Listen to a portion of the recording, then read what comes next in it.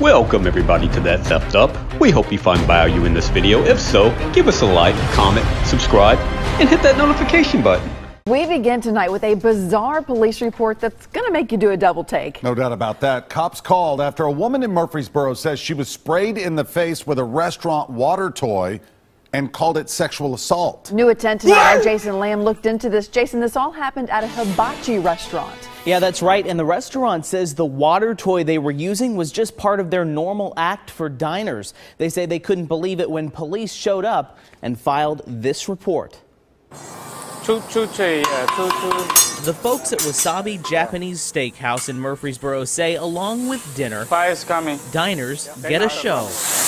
But now one diner says last night she thinks the cooks here showed a little too much of the little guy in the cook's hand. Like the hold of water, just like that. Here's a closer look. You hold the side and then push out. So water come out. A plastic toy that sprays water made to look like the figure is urinating when its toy pants are lowered.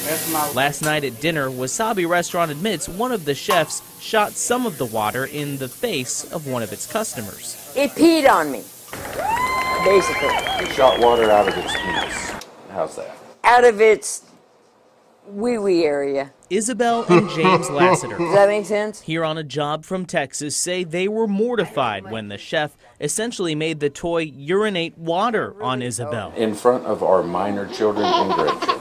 It really didn't have a wiener, but you got the point. They were so upset they even called the police, citing assault. It was a sexual style assault on my wife. Police also noted the doll wasn't, well, anatomically correct.